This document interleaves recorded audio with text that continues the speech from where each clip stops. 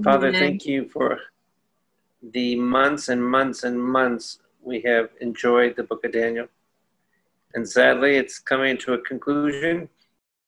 Bless this Daniel word to us, and then get us ready for Gog and Magog understanding.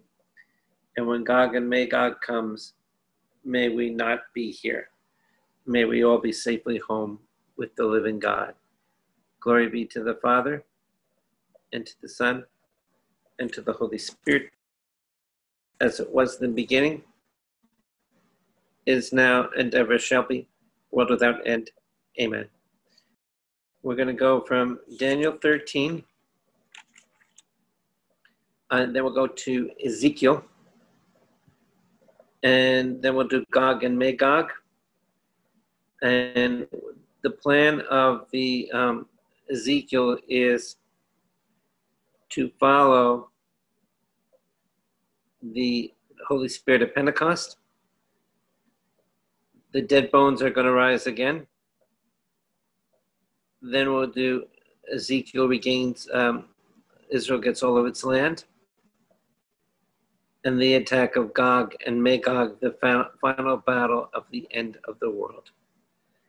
And then I can say we have really covered everything. In the whole scriptures, we've covered all the prophesying. And now there's only one thing you got to do, is to prophesy in the Spirit. Okay, so let's go to Daniel 13. Now, Daniel 13 is a chapter which the Protestants don't have. When the Bible was translated from the Hebrew into the Greek, these chapters appeared. And when they appeared, we have kind of two interesting stories. One of them is about a beautiful woman with great parents, and her name was Shoshana. Shoshana means the lily. We translate it as Susanna. So let's look at Shoshana. It's a story of lust. And remember, those who live in lust are part of the majority of people who will go into a hell-like experience quicker than most people.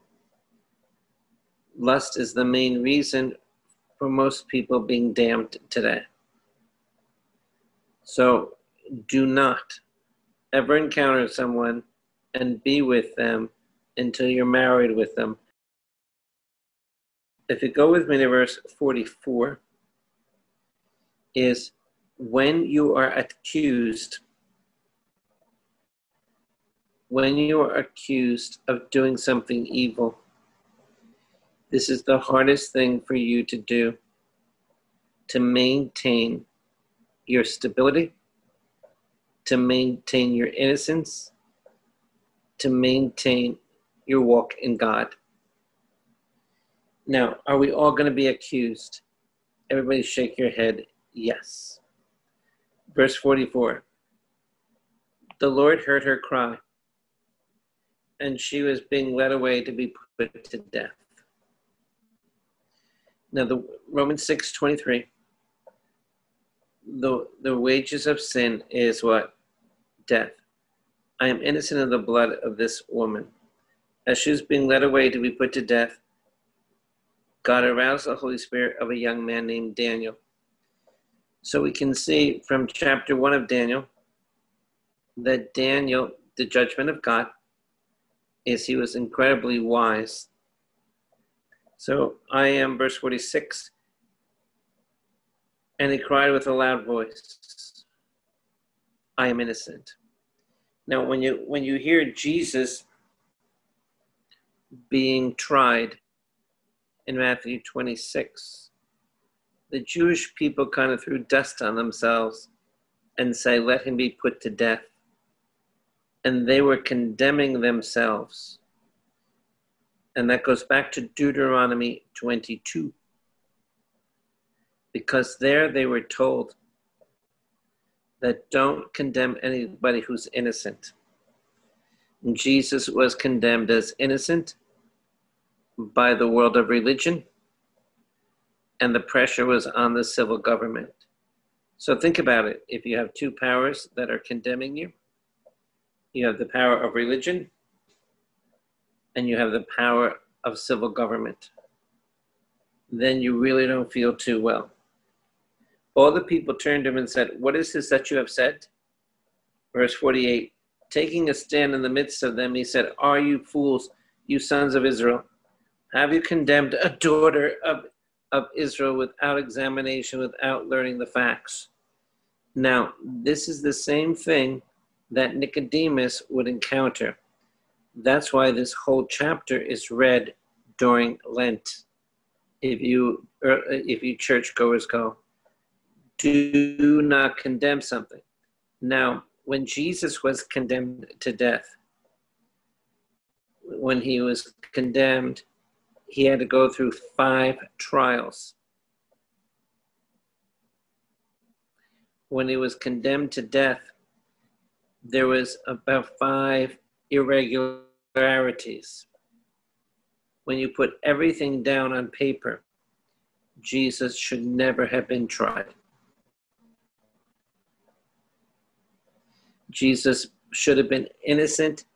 Everything they did was super illegal by their own law and by their own system. So if you box in there, underline there verse number 48, 49, return to the place of judgment, for these men have borne false witness against her. So we're all going to be accused. Get ready. Then all the people returned in haste, and the elder said to him, "Come, sit among us and inform us, for God has given you that right." Again, the power of the wisdom that God has given them, they could see it all over him. And Daniel said to him, "Separate them from each other, and I will examine them." So now they're being taken into 2 different rooms. So here we go. Here goes the Daniel. This is Daniel really, really living his name, the judgment of God. Verse 52. And when they separate from each other, he summoned one of them and said, "You old relic of wicked days." Isn't that a great title? You old relic of wicked days. Your sins have now come home, which you committed in the past, pronouncing unjust judgments, condemning the innocent, and letting the guilty go through though the Lord said, "Do not put to death an innocent and righteous person." Now, righteousness is again the power of God living through you. And so they already taken care of all the particulars before. When they took care of all the particulars before, they knew all the facts before. So now they're going to have to give all the facts. And so Daniel sets them up because of the wisdom that he has from God. Whoa, go Daniel, go.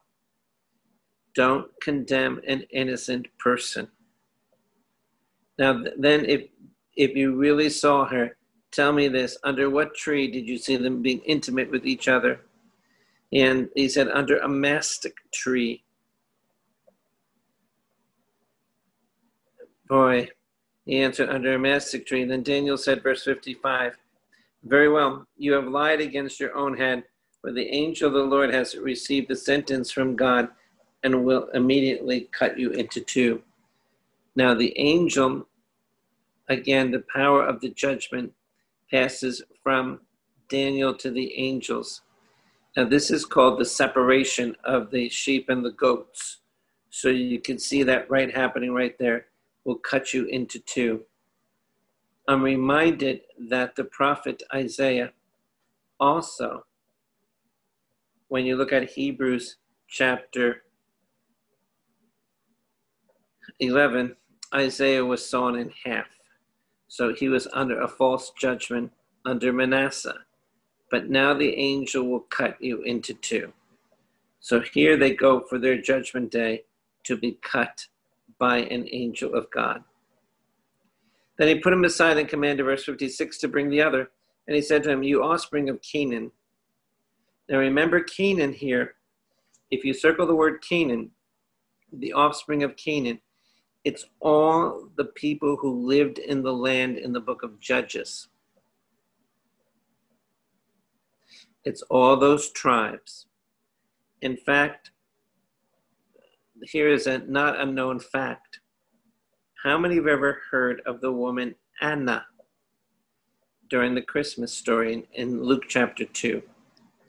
Anna was from the tribe of Asher, and she was right in the offspring of Canaan. Remember, Jesus went to rescue the Syrophoenician woman.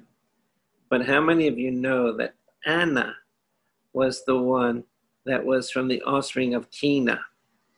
And look at verse 56, underline there, not of Judah. Who came from Judah, everybody? Daniel. Daniel came from Judah. Beauty has deceived you and lust has perverted your heart. So what happens from people living in the Canaan area?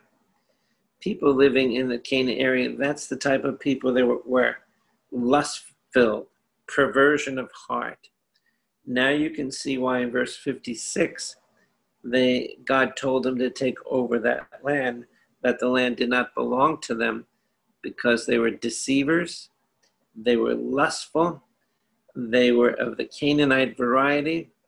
And this is how, verse 57, this is how you've both been dealing with the daughters of Israel.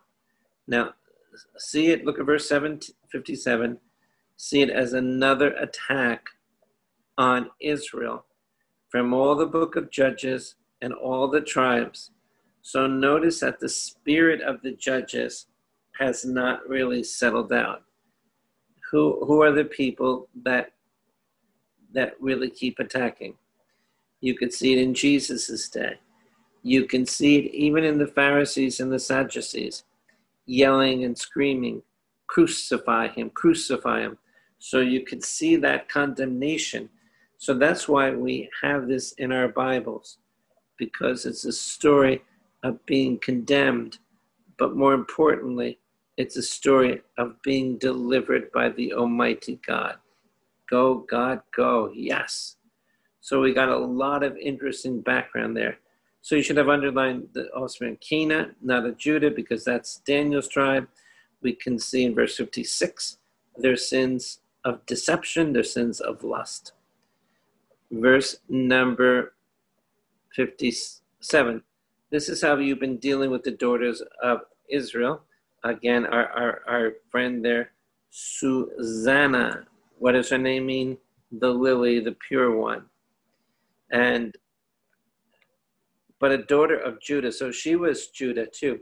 Notice that Susanna is from the tribe of Jesus. Everybody put that down there. The tribe of Jesus. So can you see now when you hear this in the whole book of Daniel, when you hear it during Lent time, and notice nobody explains and shows you the connections. Please note the connections now. But a daughter of Judah would not endure your wickedness. Now then, tell me, under what tree did you catch being intimate with each other? He answered, under an evergreen oak. And Daniel said to him, very well, you have also lied against your own head, for the angel of God is waiting for you. Now put an interesting little note there for yourselves. Does anybody remember two people in the New Testament that lied to God? This is called lying to the Holy Spirit. When you lie to the Holy Spirit, that means you decide, I'm going to do something. For example, say I got $100,000 in my inheritance. And I said, you know what I'm going to do? I'm going to tell everybody I'm going to give $100,000 to the church. Hey, that sounds great. But all of a sudden on the way there, I said, maybe I better keep $10,000. We might need it, so forth. But everybody found out that they were going to give $100,000. And what happened? They both dropped dead separately from each other. Ananias and Sapphira, Acts chapter 5. And in Acts chapter 5, if you go to Acts chapter 5, Everybody travel with me to Acts 5. You can see, brothers and sisters, in Acts chapter 5, there is, and again, in all my days, I never hear anybody really teaching on this. Did you, Vincent? This is called lying to the Holy Spirit. Ananias and Sapphira, amen? And so you can see the fooling of the people of God to make you all think I'm really, really good. I'm in verse 1 of Acts 5. But a man named Ananias and his wife Sapphira sold a piece of property, and with his wife's knowledge he kept back some of its proceeds. Now that wasn't the sin, and brought only a part of it and laid it at the apostles' feet. That's not the sin. But Peter said, Ananias, why has Satan filled your heart? Underline there, verse 3, lying to the Holy Spirit. See, that's a terrible sin. Now remember in Mark 3, there's a sin against the Holy Spirit that you cannot be forgiven. So these men were trying to get out of their own sinful web. Ananias, why has Satan filled your heart? Interestingly, if you circle the word there in verse number 3, it's the first time that the church experiences a satanic attack. And satanic attacks come through, the main vessel that satanic attacks come through is lying. Now, you know what's interesting about lying, brothers and sisters? Do you know you never, ever, ever, ever, ever have to teach a person to lie? You don't even teach 2-year-olds to lie. It becomes so easy to lie. How many can say amen to that? Now, I need to be on safe ground here. Has everybody lied at least once in your life? Now, is lying easy or hard? It's easy, isn't it? So now, underline there verse 3. Satan filled your heart to lie to the Holy Spirit to keep part of the proceeds of the land. While it remained unsold, did it remain your own?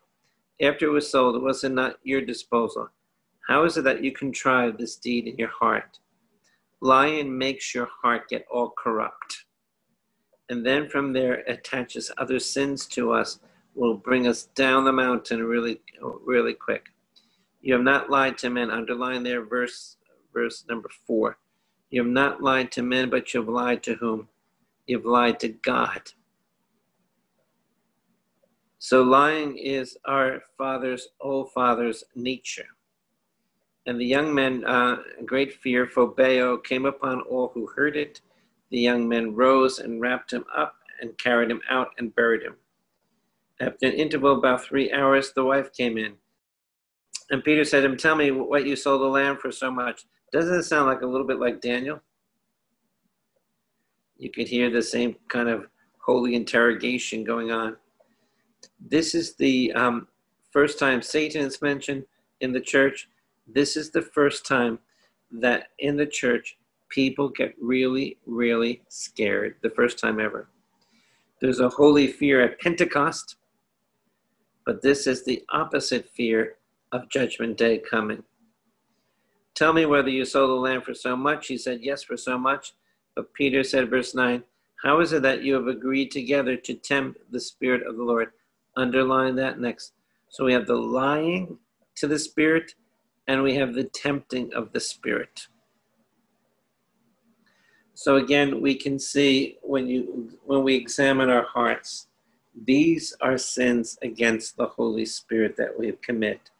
And what's the ultimate sin against the Holy Spirit is when you call good evil and evil good. Isaiah 5:20. Welcome to today's world. So we have lying to the Holy Spirit, we have tempting the Holy Spirit, and we have the sin against the Holy Spirit. Does everybody have all those spiritual sins mentioned? Let me give you another sin against the Holy Spirit since we're on the kick, okay? Now, what's the fourth sin against the Holy Spirit? It's called grieving the Holy Spirit. That's in Ephesians 4. When you grieve the Holy Spirit, it means that you are representing God. It means that you're living in the power of God, that you are, you just went to confession, for example, and all of a sudden you did something in front of everybody that, for example, you cursed. Did anybody ever curse in front of somebody? Not now, but you did. In your old life, save us, Lord. Save us, Jesus. So when you cursed in front of somebody and they all know you're a believer in Jesus, you grieve the Holy Spirit. So did everybody get all the four sins that we have against the Holy Spirit? Amen. How many know this is fresh information? Okay, so those are the sins against the Holy Spirit. But if you commit the sin of Isaiah 5:20, Isaiah 5:20, you will not be forgiven. You will be damned. Isaiah 5:20. And when Jesus was walking around with the Pharisees a lot, they were blaspheming against him. They, in my opinion, were committing seriously the sin against the Holy Spirit. Very, very dangerous, amen? Because they were mocking the Lord over and over and over again. Do I hear it? Amen. All right, everybody see that? Verse 20, Isaiah 5:20. Everybody see it there? On the top of your screen. Woe. And if you went to Mass today, you heard the woes. Look at all the woes. Woes. Now, this is all trying to deceive the Holy Spirit. Woe to those who call evil good and good evil, who put darkness for light. How many think we're in a little darkness right now? And light for darkness, who put bitter for sweet and sweet for bitter. Verse 21. Remember, Jesus said 7 woes in Matthew 23. Woe to those who are wise in their own eyes. And weren't Ananias and Sapphira, weren't the men in Daniel 13, who are shrewd in their own sight? Woe to those who are heroes at drinking wine, and valiant men in making strong drink. You get, so watch again when you're being led into drunkenness. And valiant men in making strong drink, who acquit the guilty for a bribe, deprive the innocent of his right. There it is, right there. There's O Susanna. There's O Susanna. So if you box in there 20 to 23, and you can see the sin against the Holy Spirit. So back with me to Acts 5. But Peter said, tell me who he sold the land for so much. And it wasn't a problem doing the land. It was not even getting the money. It was saying in your heart, we're going to do this, and you didn't do it. You didn't live up to what you're going to say. Anybody ever have that problem before? So please be careful when you start talking to God, and when you start talking to God, you don't fulfill what you would say. Whoa. So he says in verse 9, but Peter said to her, how is it that you have agreed together to tempt the Spirit of the Lord? The other sin that they committed was they joined together. They joined together in contriving their lives against God. And listen, the feet of those that have buried your husband are at the door. They will carry you out. Immediately, Uthos, she fell down at his feet and died. When the young men came in, they found her dead. They carried her out and buried her beside. Now, this is the first time Acts 5, verse number 11. This is the first time Satan is mentioned. This is the first time of the sins of the Holy Spirit are mentioned. And this is the first time that we have, verse 11, phenomenal fear came upon everybody. So how would you like to be following Jesus, verse 11, and all of a sudden people are dropping dead right in front of you for not really making it, and the truth of who the Holy Spirit is. Imagine that happening to you. This is not good, church.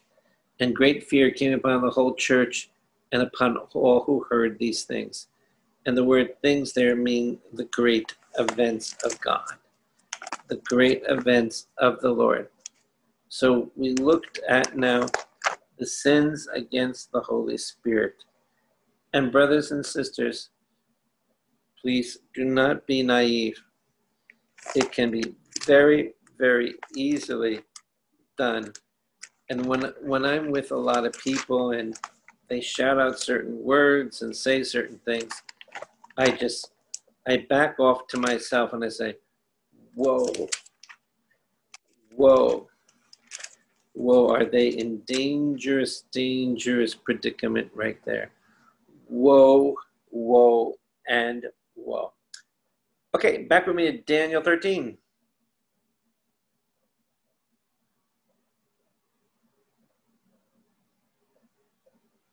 In Daniel chapter 13, we go down to verse 60.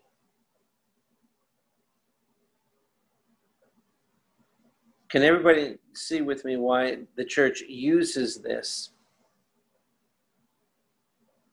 during Lent? Because the week before Holy Week, it's a week where people keep condemning Jesus. And so we read the entire chapter. And of course, I think this chapter goes over most people's head. Verse 60. Then all the assembly of the Kahal shouted loudly and blessed God who saves those who hope in him. And then they rose against the two elders, for out of their mouths Daniel had convicted them bearing false witness. Now, what commandment is that? Now, a lot of times, of course, one of the 8 commandments, we would think that's okay. You can never bear false witness against anybody. And you know, when you get older, what do I discover is the main sin of those senior citizens that I hear about? The main sin is gossiping and talking about people. Nobody here ever gossiped before, did you? Don't you like to tell a good, juicy story? Okay? A good, juicy steak? So now we just love to tell juice, baby.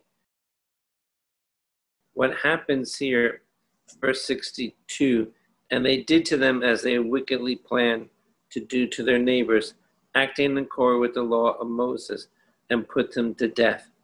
The innocent blood was saved that day. And Hilkiah and his wife praised God for their daughter Susanna, got them back. So now, what are we supposed to do when we're accused? Stay the course. Now, it's going to be very hard for us to absolutely defend ourselves. Defend yourself by living in the calmness of the Holy Spirit. Is that going to be hard to do? Absolutely yes. Now, we have 2 great examples. Saint Jean Vianney was accused. It's so hysterical that I'm laughing just thinking about it. That what he did was saying, okay, if you're accusing me, let me sign the petition too. He signed his own petition against himself. There's another person I think of. His name is Saint Aloysius Gonzaga. And when he was accused, he said nothing. How many ever heard of Saint Francis Xavier? when he was accused, he said nothing. How many ever heard of St. Philip Neri? When he was accused, he said nothing. So these are great men. These are great men who really, really got beat, but they did not stand up for themselves when they were accused because they knew they were innocent. So make sure you put your equilibrium together, keep your innocence together, and God will vindicate you. Now, everybody pray with me that God will vindicate you. And Hilkiah and his wife praised God for their daughter Susanna, and so did Joachim, her husband, and all her kindred, because nothing shameful was found in her. Now, if you have grace inside of you, your grace will save you. And from that day onward, Daniel had a great reputation among the people. So Daniel has a great, great reputation of saying to the people, I will give you deliverance. What's the deliverance? Through the wisdom that God shares. Amen.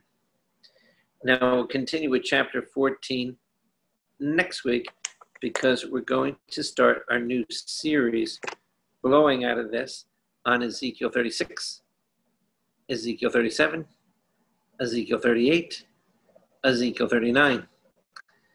And we're going to mention to you, because of everything that's now presently happening, Gog and Magog. Amen. Now, on top of the Masada, they sang this song of Psalm 37. So we're going to get into very, very powerful teaching now. So we will go back to 14 for next week.